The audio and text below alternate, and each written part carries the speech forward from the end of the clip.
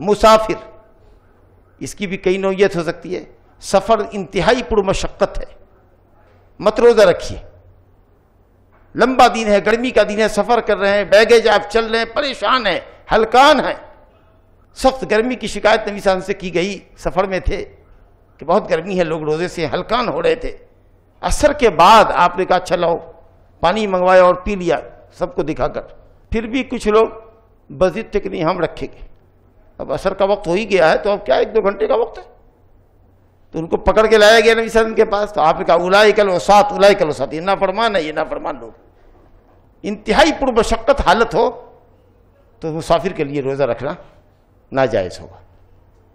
مشقت ہے، سفر میں مشقت ہے، بہت تکلیف نہیں ہے، برداشت کے لائق مشقت ہے.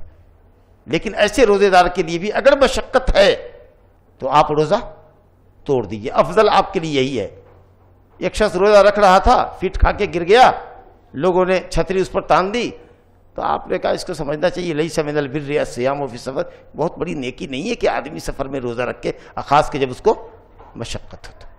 لیکن ماشاءاللہ چھوٹا دن ہے، ٹھنڈا دن ہے، ہوائی جہاز کا سفر ہے، یہاں سے چلیں گے، ٹھنڈا ٹھنڈا ہے، ہوائی جہاز سے چلیں گے، وہاں پہنچیں گے، وہاں بھی آپ کی گاڑی آرام دہ ہے، ایئر کنڈیشن ہے، آفس آپ کی ایئر کنڈیشن ہے. آپ کے لیے روزہ توڑنا سفر میں جائز ہے کیونکہ آپ ہیں مسافر. مشقت سے اللہ نے نہیں جوڑا، کہا اگر سفر میں ہو تو روزہ توڑ سکتے ہو. آپ کے لیے مباح ہے، جائز ہے. لیکن علماء میں اختلاف ہے کہ افضل کیا ہے اس مسافر کے لیے، روزہ رکھے کہ روزہ توڑے. جس کا بہت آسان سفر ہو رہا ہے، آرام دہی سفر ہے، کہیں کوئی پریشانی نہیں ہے، اس کو کیا کرنا چاہیے؟ تو کچھ علماء نے کہا نہیں سفر ہے تو روزہ توڑنا افضل ہے. کچھ نے کہا نہیں اس کی مرضی پہ چھوڑو، اس کو کیا اچھا لگتا ہے وہی اس کے لیے افضل ہے. لیکن بعض علماء نے کہا نہیں روزہ رکھ لینا افضل ہے تاکہ روزے کا فرض اس کے ذمہ ادا ہو جائے.